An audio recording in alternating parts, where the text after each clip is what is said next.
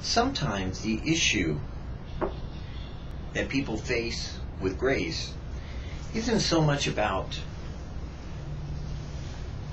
grace itself, but that they objectify or make an object out of grace rather than personify how they're getting grace or who is giving grace to them. What I mean by that is that sometimes we forget that getting grace is like asking for a favor. You're going before a judge and you're saying, okay, look, I understand, yes, I was speeding. I got a speeding ticket. Yes, I did it. I am guilty. There's no doubt about that part. But even though I got that speeding ticket, you as a judge can decide what type of penalty I get. The law in the book says that I have to pay back a certain amount of money as a penalty for transgressing the speeding law. I have crossed over faster than what the law said I could do. And the reason that law was written for my benefit, because I have now caused an offense to all these people that live in the same community that I live in. I've gone faster than what is safe. I've gone faster than what has been decided is reasonable in order for me to live my life. So yes, Judge, Your Honor, I understand that I have broken that law of society that has determined what is best for me, and I have agreed to that law, that it is good. But now that I've broken it, the law says I must pay a certain amount of money. But you as a judge get to determine whether or not I must pay for that, or be forgiven for that, or to be given something else. Something that only you could do, Judge. Set aside the penalty of this. Even though I have committed that offense, even though I have transgressed that speeding law, you can set it aside if you choose to. You see, that's what grace is. Grace is the application of a judge telling you, yes, you're guilty. There's no doubt about it. The law is still in effect. The law is still going to affect you. You can't get out from under the fact that you've been found guilty. You know it. Society knows it. The judge knows it. The law knows it. It's been obvious since the moment you broke it because you got caught. And you see, the penalty part is where grace comes in. God has determined to set aside that penalty phase of your trial. He's decided to set it aside for the sake of not prosecuting it. Now, you could, if you were foolish enough, decide that you want to be prosecuted. You could decide that you want to go to court and have your day in court and try to present yourself as some type of good person or some type of righteous cause that you think, well, that law wasn't fair. It just didn't apply to me. You could try it, but you're trying to appeal to a judge who is sitting there for one reason and one reason only, and that's to apply the law to you according to what has been written. The law as we understand it, that God has set forth, has been recorded for you. It is contained in the book we call the Bible. It is our manual for life. It is that which describes how we came into being, why we exist, and where we're going to exist when this life is over.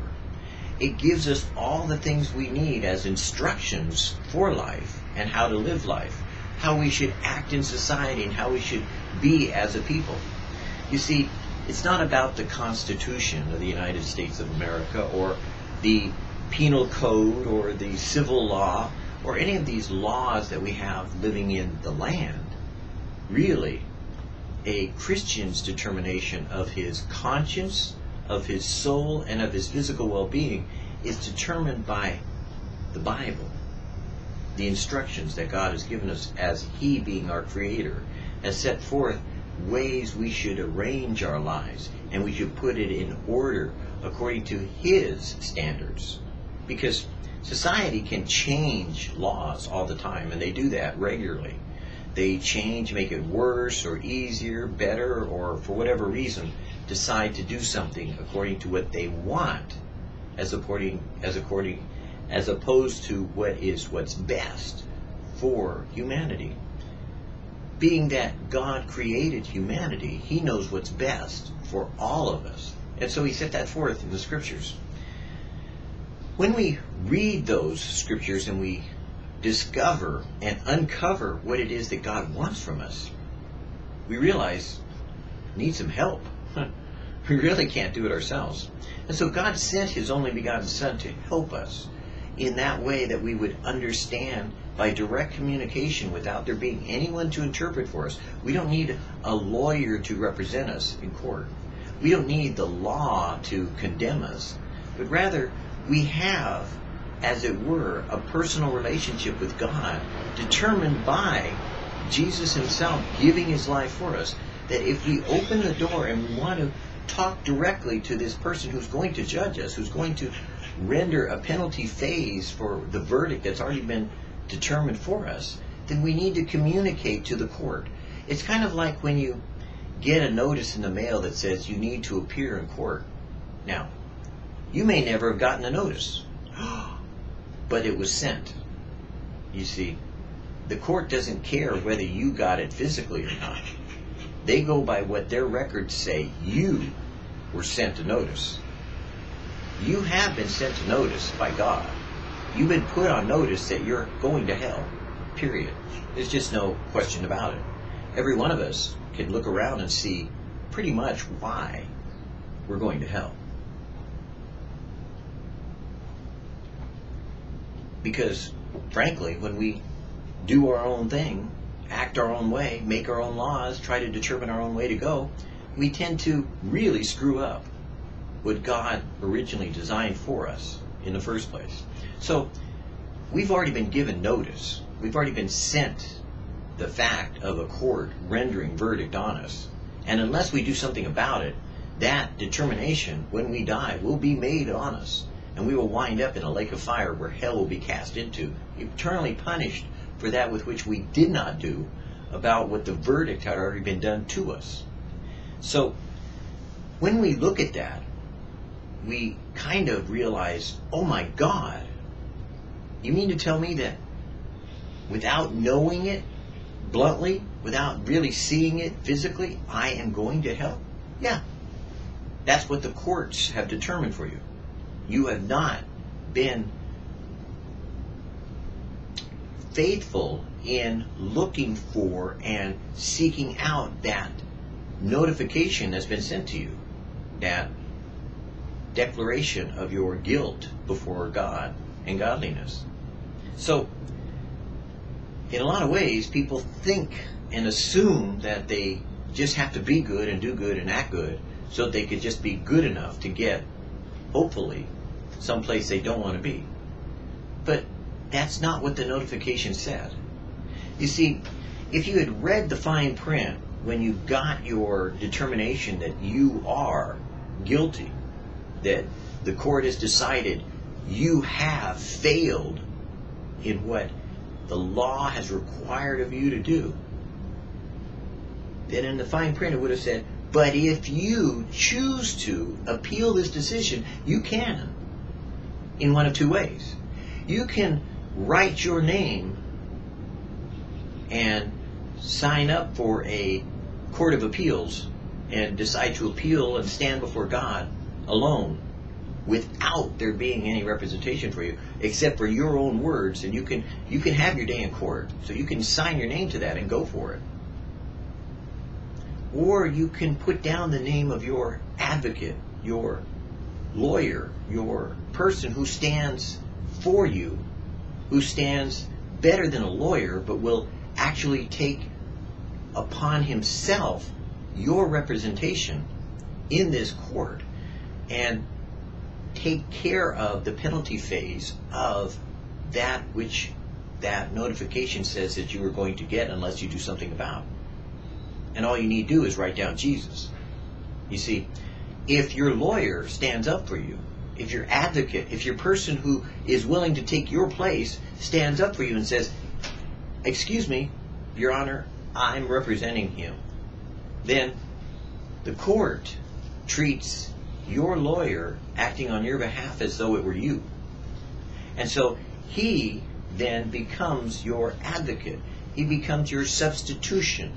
He becomes your propitiation for your actions, because he's willing to not only represent you, he's willing to take in your place the cause that he's determined to give to you a due rendering of what the court has determined, which is, yes, you're guilty, but God had determined a better way to go.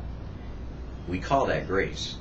Because you see, grace is that confusing a subject that unless you put it into legal terms, it gets confusing. But then when you put it in legal terms, some people still get confused. So then we put it into simpler terms, and sometimes it makes sense to people, sometimes it doesn't. Because grace is a word that's used as a gift. That's something that's given freely and didn't have to be done. But you're still dealing with a person. You're dealing with an individual. You're dealing with someone who technically has authority. So it's kind of like when you're a parent. You know, being a parent, you've seen your little one grow up, you know, and they got into the cookie jar. Now, you have spanked that child 10 times over that cookie jar. You have told that child, don't get in the cookie jar. And sure enough, they got in the cookie jar. But then you're watching them this time, and for some reason, there's something different about the way they're getting into the cookie jar. They seem to be, you know, like really feeling bad about it. They kind of like, you know, are getting in it, but they just, you know, don't look like they're really into it. They look like they're really feeling bad. And so your little child comes up and, without eating the cookie, comes to you and says, Mommy, Daddy, I got in the cookie jar. And the father says, well, you know, I told you if you get in that cookie jar, you're going to be spanked. And you've been spanked 10 times before for getting in that cookie jar. But Mommy pops up and says, Honey, did you eat the cookie? And your little girl or boy says, no, I have it right here. And Mommy says, okay, well, come here. And she picks you up and hugs you and takes the cookie away and puts it in the cookie jar and just says, that's okay. Just don't get in the cookie jar again. That's grace. You see, love, when it has an action and when it does something, is what grace is. It's a manifestation of the action of God in a way of determining your forgiveness and mercy in a kindly way that can be given to you in such a way that God's justice is perfect and His mercy endures forever. And the reality of the law still being in effect works. So there's always a way to look at and to understand grace if you're willing to study it, to apply it to your life. But then also something else is interesting. The reason why the mother is able to extend grace to that child, the reason why God is able to extend grace to you is because He wants you to learn how to give grace to others, even as you've received grace for yourself.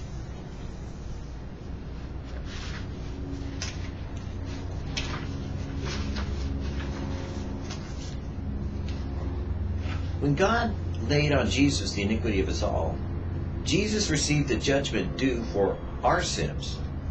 He received our deserved punishment, which the Bible declares is death. Read Romans 6:23. God has declared that if we believe in Jesus as our Lord and Savior, we will be forgiven of every wrong thing that we have ever done. The blood of Jesus Christ, His Son, cleanses us from all sins, says 1 John 1:7. This cleansing is something the law could never do. It is what grace does. In examining, as we've been doing, grace and reading and applying the Word that we've been studying through the White, let's see, what's the name of it? Why Grace Changes Everything by Chuck Smith. We've been defining it, but now we're getting into the realm of what it does and why it works and how it applies. Because it isn't enough to just say you got grace and run off and do your own thing.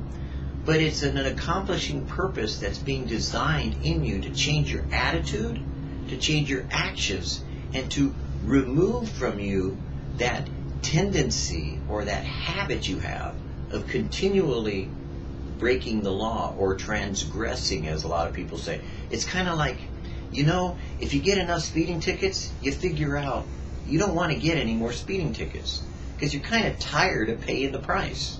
So you quit getting speeding tickets because, one, you don't want to lose your license. You want to keep driving. You want to have the privilege of being able to operate a vehicle on the roads with society around you. And it's a lot easier in life to have a car than it is to just go with either public transportation or go with walking on your feet, which you could do. You could have, outside of the law, some things working sort of, and they work kind of for you. But there is a better way or an easier way, and sometimes for us that operate vehicles, having a car allows us to do a lot of variety of things that we couldn't do any other way. With God in your life, that's what happens with grace. If you are saved by grace and not some kind of legalistic form of religion, then you have an opportunity to do things in a better way that's a lot easier to manifest in your life, to share with others, to care about people in a way that they will understand, because you're a lot more tender-hearted than a legalistic religion. You're a lot more caring than legalism. You're a lot more forgiving than that kind of Christianity that always tries to make you do something rather than be something. You see, God in our relationships, as we have them with each other and as we have them with Him, extends His love towards us through His Son. And because His Son loves us, He asked the Father to send the very Holy Spirit that God had given to Jesus also, so that we could have help and comfort in our time of need. Likewise, that's kind of like having a car in your life. You could walk if you want to. You can use public transportation if you choose to. But having a car is kind of nice. It makes it a lot easier. Well, having the Holy Spirit in your life makes it a whole lot easier to understand grace, to give grace, to experience that kind of mercy and love that God wants you to give to others, so that you would be merciful and people would look at you when they're in need, and you would be able to help them because of the car you're driving, so to speak. Because public transportation is kind of like going to church. It's a good thing. It's a wonderful thing. But you're not in church 7 days a week. But your car is always parked out front, isn't it? Right where you need it. You kind of have to maintain a car, and you really have to maintain your walk with the Lord. You have to maintain your spiritual health. So, if you would be, and understand this, become born again, you need to also seek out the Spirit of God so that you would have grace and be able to extend grace and mercy to others, even as you've been given grace. For without grace, you're really not saved. But by grace are you saved, even unto salvation.